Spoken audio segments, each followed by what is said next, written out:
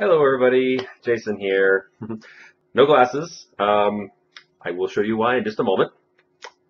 Glare from the monitor! Not exactly the most optimal setup. So anyways, let me introduce what I'm hoping will be a new series of videos, actually kind of in replacement for all the issues I've been having doing Let's Plays with Kerbal Space Program, because I like too many mods that don't always like each other. But anyways, I've kind of wanted to make a bit of a change in what I do with my YouTube channel for a while anyways, translating it more into, I guess you could call it stream of consciousness. Just sort of dumping my own thoughts, ideas, and whatnot into a public format. Almost kind of kind of like what I've been doing with Twitter lately, actually. Even though Twitter is not exactly the haven of massive amounts of intellectual discourse, which I tend to like. But anyways, I figure, YouTube might give me a chance to engage in an extra level that I kind of have wanted to for a bit now. I may get back into the Let's Plays. It depends on how I'm feeling about it. We'll see. We'll see. If I do, I'll probably start doing a different format or style, or probably even different games with the Let's Plays. I have done a lot of sandbox-ish games thus far, and that's worked for me, but we'll see. I might change that around. Anyways, so what this series is, and I don't know how often I'll do it. I'll start off once a week. I might do it less. I might do it more. The once a week thing worked for Kerbal Space Program pretty well, and since this is in a way kind of a replacement for it, I figure once a week is a good starting point here. This is going to be just me talking about random stuff that happens to be on my mind, stream of consciousness style. So I'm sure I will bore plenty of you to tears. Some of you I will probably get lots of unsubscribes from this, so I can live with that though. But I did feel the need to start engaging in a more public discussion about a lot of the things that have been on my mind lately. And for those of you who have found and have followed me on Twitter, you'll know that I've kind of dived into the whole Gamergate thing, and I've also had some very interesting discussions about feminism as of late. And so I've kind of wanted to engage a little bit more in some of those regards, and some of the other, thoughts, ideas, and whatnot that I've had spewing about in my head as of late. So that's what this is basically for. So, and the idea is to keep these no longer than about a half an hour. Believe me, I can ramble on for much longer than that, but I'm going to try to keep it to about a half an hour. It'll be a little easier to do this time, too, because I won't have to be gaming and keeping track of the time at the same time, which I'm not terribly good at, to be honest. I tend to do better of, ooh, I'm playing a game. I'm still playing a game. Oh, it's 5 hours later. I'm still playing a game. Instead of actually keeping track of how long I've been at it. But I digress. So for this sort of inaugural episode, I did kind of want to do this as something of a response to a YouTube video that I just recently watched by Girl Writes What. I'm actually very fond of her videos. It's a very refreshing take on some of the more mainstream modern feminist perceptions. Let me first clarify what I mean by modern feminist.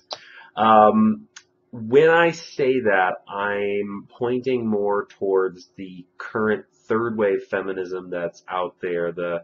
And this is more what I identify as the Andrea Dworkin style of feminism. Men are only good for potentially procreating, otherwise they should be left on an island to fend for themselves and are useless to society, blah, blah, blah, blah. Granted, I am exaggerating her position a bit, I believe. I haven't dug into Dworkin as much as I probably should, and what little I have dug into is certainly more than I'd like to, just because it's a bit too vitriolic for me. So when I talk about modern feminism or third wave feminism, that's sort of the monitor being thing. I need to turn off the automatic screensaver thing when this is recording. It's actually kind of annoying it does that. Anyways, that's the feminism I'm talking about. The more vitriolic, the more anti-male kind of feminism. The it's kind of the affirmative action version of feminism, and I've got issues with it in general. But Girl Writes What actually does a really good job of discussing a lot of the ideas and concepts that comes out of that third wave feminism, which is built off of first and second wave stuff. Don't get me wrong. There's a lot in third wave feminism that is an extension, and in some ways a very logical extension off of first and second wave feminism. And I definitely support first wave feminism. I a little bit more cautiously, but still support second wave feminism. Don't support third wave feminism. I really don't. But a lot of third wave feminist ideas are logical extensions off of first and second wave feminism ideas, with a slant on it that I feel takes it to such an extreme that the argument then begins to break down. And this is actually a common criticism I have with any philosophy, or rather any philosopher. Like one of my all-time favorites is Nietzsche. You know, he's got this wonderful core idea about how adversity makes you strong. And one of his famous, oh God, I'm going to paraphrase this, but one of the things he's famous for saying is that he wishes upon his friends suffering, challenge, hardship, et cetera, et cetera, et cetera, with the idea that that's what makes a person grow. And I love that idea. I love that core concept, but it gets taken too far after a while. And I think that anyone with a great idea or a really interesting philosophy or whatnot does this. They push it farther than it was meant to go and start to narrow their vision down to the point where it's a problem, where they start to exclude other explanations that are just as valid and legitimate. And one of the best examples I can actually provide of this is Anita Sarkeesian's videos, which I love her work. It's great. The analysis parts of her work are really good. The conclusions, I think, aren't quite up to snuff. But the reason for that is that I don't feel that she fully utilizes the academic resources that are at her disposal to do these analyses. The issue is that she's using a singular framework to look at what she's looking at. You know, it's a framework that's designed to specifically identify individual instances where behavior can be interpreted in a anti-woman fashion. Yes, it does ignore some of the broader context of what's going on, but it's also very specific in identifying very objective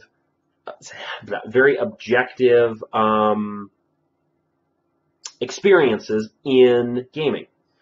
So in that way, it's very easy to come to the same, for different people to come to the same conclusions with that data and with that framework. So it's pretty valid. It's a really valid way of looking at it. It's just not comprehensive because it's only looking at those specific things. It's ignoring the broader context. It's ignoring other explanations that could or other frameworks that could provide different and equally valid explanations.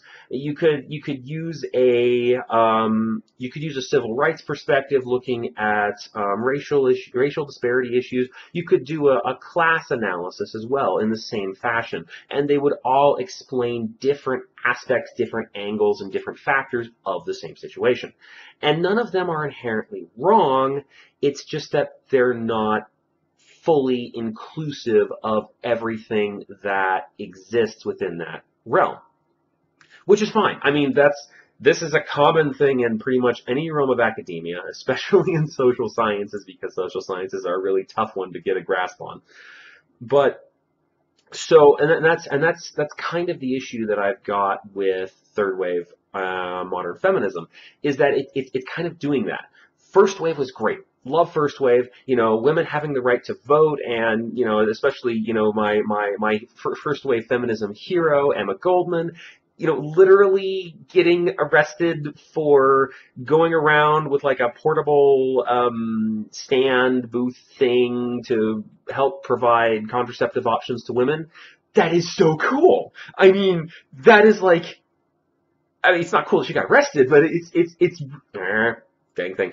It is really cool that she pushed the idea that women should have control over their their sexual lives, basically. That is awesome, and I think that that's a great thing to support. Second wave feminism, was a little bit more, pushed the reproductive rights aspect even farther, which is great. I mean, I certainly think that a lot of the reason that we have the contraceptive options that we do today is because of second wave feminism. And a lot of that stuff is really cool. Third wave feminism seems to be taking it that extra step in from advocating for women to have more options to advocating for men to have less in a lot of ways. And one of the things that I'm always challenged with is that men's voice seems to get snuffed out on it, mine in particular. And I'll be bringing up some examples of that later on once I start digging more into Girl Writes What's video. And I'll be linking the video, below, down in the comment, description-y, section-y thing. I don't remember what it is off the top of my head. So, so I feel very strongly that modern third wave feminism has kind of taken this extremist position where it's focusing on the idea that a feminist framework is the only way to explain things. And, I mean, it is a way to explain things. And to sort of dig into some of the stuff that Girl Writes What had mentioned in her video, I mean, she talks a little bit about how this feminist framework is used to sort of beat down men who identify as being in the friend zone, or men who identify as nice guys who are perpetually in the friend zone. Full disclosure, I fully identify myself in that way in several occasions. By saying that there's a feminist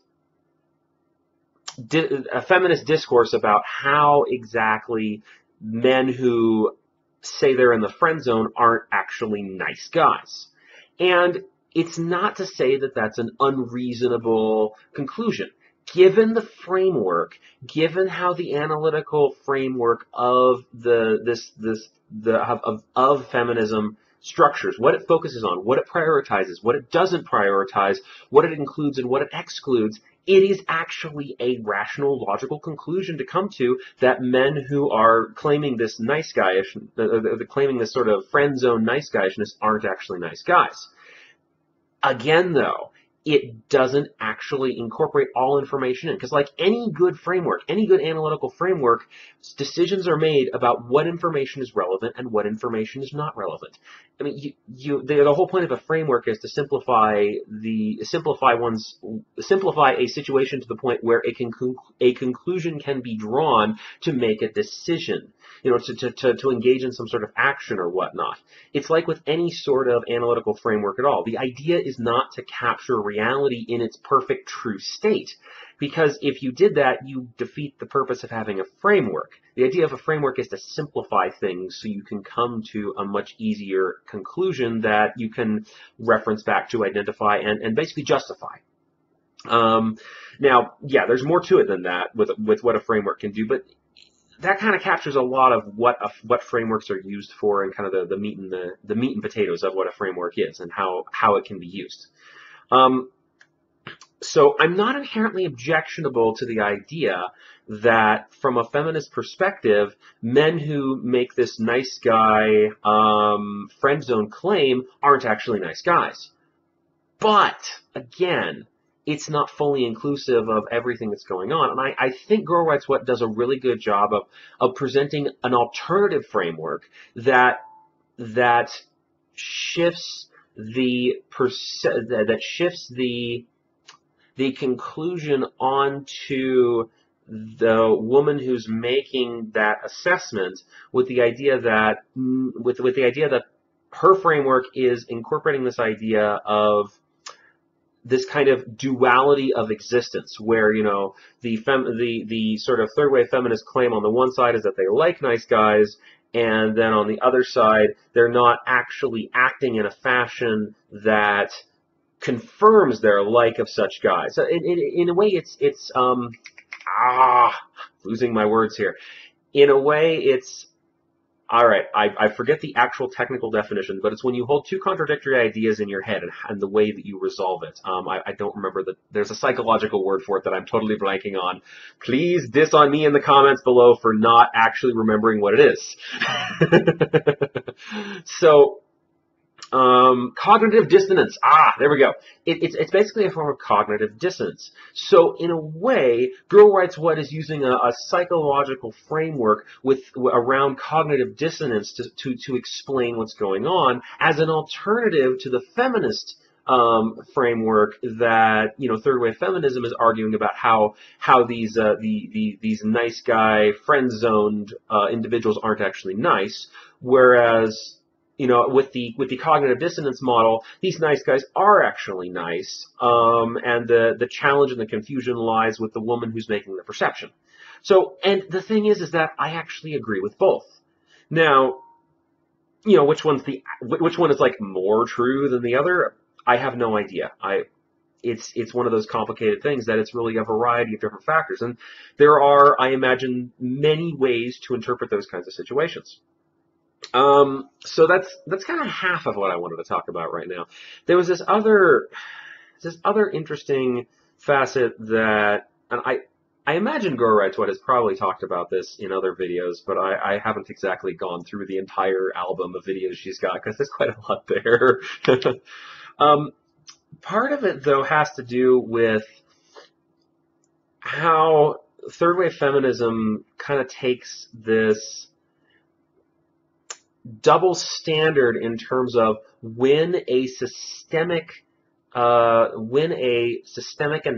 is appropriate, when examining men's issues and women's issues. As one of the things that popped up in my mind, and has also come up in my own personal experience, is that as a guy who I'm not going to say perpetually exists in the friend zone, but it certainly comes up often enough. As a guy who's basically friend zone, and I consider myself to be a nice guy, I think I've got some evidence to support this too. That's a conversation for another day. But let's just, for the sake of argument, assume that I am a nice guy and that I have gotten friend zoned plenty of times. So, with my own experience in discussing that, one of the things that comes up is that I feel that there's a systemic issue around how men and women are framed in our society. A lot of the gendered normative assumptions of behavior, how men and women are supposed to operate in society, and some of the psychological underpinnings that happens with. Because I'm not exactly an alpha male. I'm not exactly even a beta male. I'm something else in a lot of ways. There are things I'm alpha-ish. There's things I'm beta-with-ish. There's things I'm something else entirely-ish. So I don't know, but I don't fall into that sort of alpha male personality type. And whenever I try to discuss this, especially with women, keep in mind I've spent most of my time around very liberally minded women, so who have, not all of them identify as feminists, but many of them have a concept of the world that mirrors a lot of feminist ideas. And not that it's right or wrong, it's just what they believe. Just like what I believe is what I believe. So one of the things that I often like to discuss with them, and I discuss this with my male friends as well, but I tend to get a very different response from my male friends, and I'll get into that in a bit. With my female friends, one of the issues that I run into is that I like to analyze things systemically. I'm not only trained as a systems analyst from my bachelor's education, but it's also something that's very intuitive to me. I don't like to examine things instance by instance. One situation, for me, you can't generalize a single situation. You can't generalize a sample of one. I don't even know if you can. I don't think you can comfortably generalize a sample of 10 either, unless your population is 10. So, but anyways, so I like to look at things systemically. What's been the pattern over time? And one of the patterns over time that I've noticed is this friend zoning behavior. And it's been very consistent for me in that, I tend to be very I tend to give a lot of attention to the people I'm interested in. I tend to be reasonably proactive. I tend to dote a little bit, as it were, on them. And it's what I notice, and this is somewhat mostly corroborated by secondhand observation from my friends, is that in doing that, it seems that the women that I do that with aren't terribly interested in me. Now, when I speak with my female friends about this, a lot of the response is, well, that's something that's unique to that woman. Okay, I can understand that if we're talking, 1, 2, 3, 4 instances, but I've had a fair amount of relationships in my life. Actually, as I realized when I hit grad school, I've had a lot more than I think is average. I think I'm up to maybe about 20 to 30 at this point, which is odd for me because given some of the friends that I know, that actually doesn't feel like very much. Anyways, that's a relativistic argument, but so it's not exactly like I have a small sample to work with here, and this is something that comes up a lot, and not and obviously not just within my relationships, because for every relationship I've had, there's been at least 3 or 4 women that I've been interested in and have in some way done some form of active engagement and interaction with to develop a relationship. And FYI, when I use the word relationship here, I'm meaning it specifically in the I have romantic interest for this person, not in the broad I have an interaction with this person sort of sense. Just a point of clarification. So, for me, because I'm running into this so frequently, I'm starting to see a systemic issue here, and the closest I can figure is that it has to do with a lot of the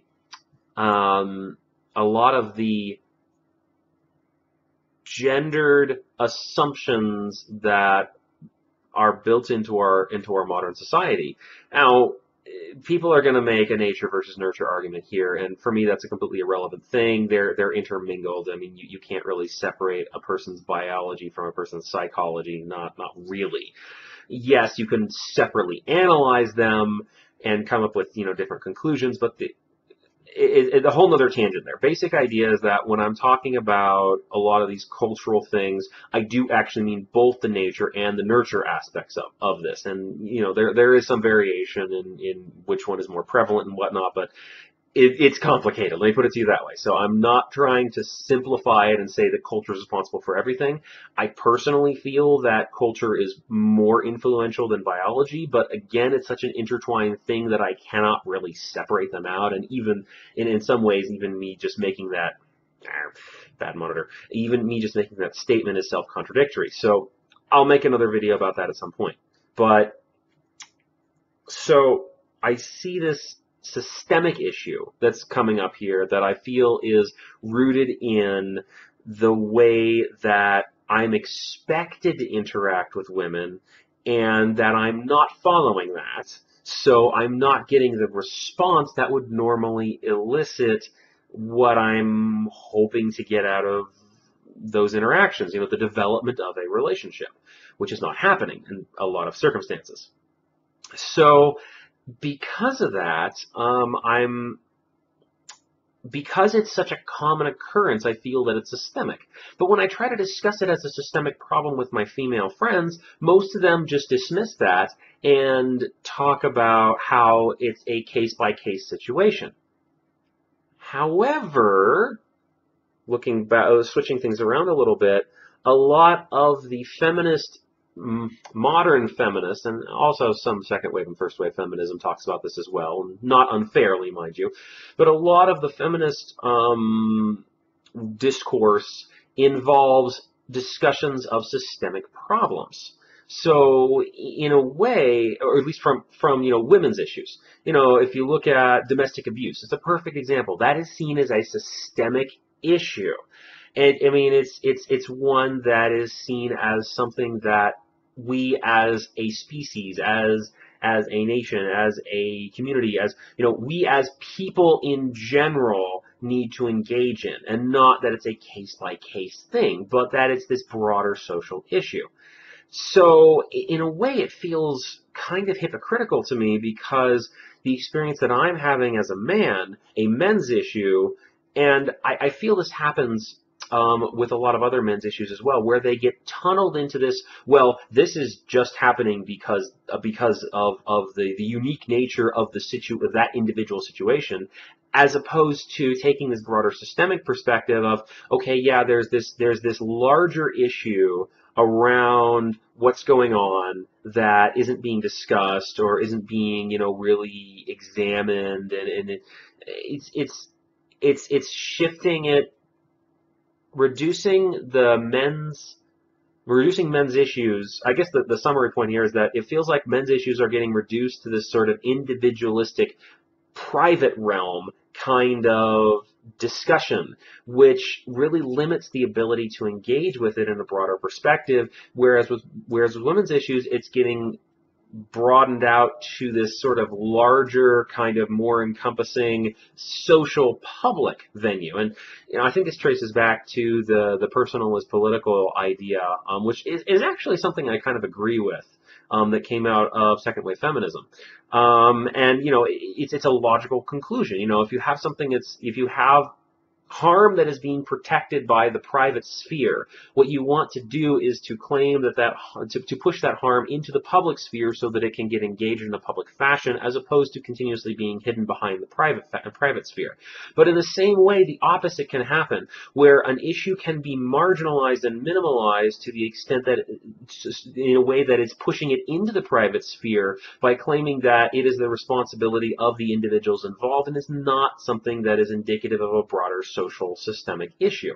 So in a way, this is where I think the double standard is coming in here when it comes to examining the men's issues versus women's issues.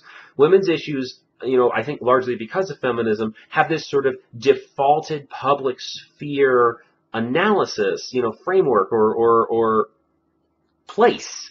They sort of default into the public sphere as being a broader social issue, whereas men's issues, however, are often seen as personal, private, individual, where they default into that.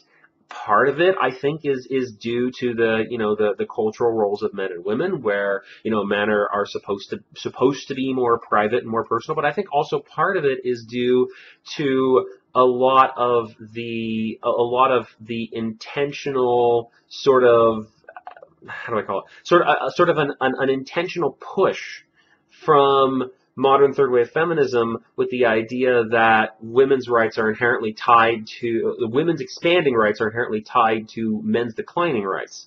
And in a way, if men's issues are pushed into the private sphere, then that will limit the amount of rights that men have, just by the simple fact that these issues cannot be discussed. Because once you enter the private sphere, it's private. That's it. It doesn't matter. It's all about individual one-on-oneness. There is no systemic issue in the private sphere. So it's an issue that I've got, and I would love to see that discussed and analyzed in a more detailed fashion, because I really feel that my experience as a man, and in conversations with other men, friends of mine who have gone through similar things, it is a broader issue than one individual. I feel that there's a lot of evidence to support that there is a systemic issue around this friend zone thing, and around a lot of men's issues as well, that just gets shuffled off to the side because there's this assumption that men's issues are the realm of the private sphere as opposed to the public sphere, that they are not systemic, that they are not something that exists in a broader social issue frame. And I can't agree. Men's issues and women's issues can I honestly think exist in both. There are aspects of men's issues that I think are private and individualized and can be distilled down into the individual players involved in that circumstance. There are aspects of men's issues which are part of larger systemic problems that we as a society are challenged with. And the same goes for women's issues as well. But it seems the sense I get is that a lot of the discourse makes assumptions about where those issues go based on the gender that is attributed to that issue. So I mean, it's very frustrating for me, and I really appreciate Girl Rights What for kind of digging into this. I'd love to know if there's a perspective on there that sort of examines that sort of private versus public kind of default state that seems to occur between men's issues and women's issues. So, anyways, I'm at 30 minutes. Yay! I made it 30 minutes. So I am going to call this video quits for now. And I will see if I can whip up another one. Please provide feedback, comments, etc., whatnot, below. I'd love to hear your thoughts and opinions on this issue.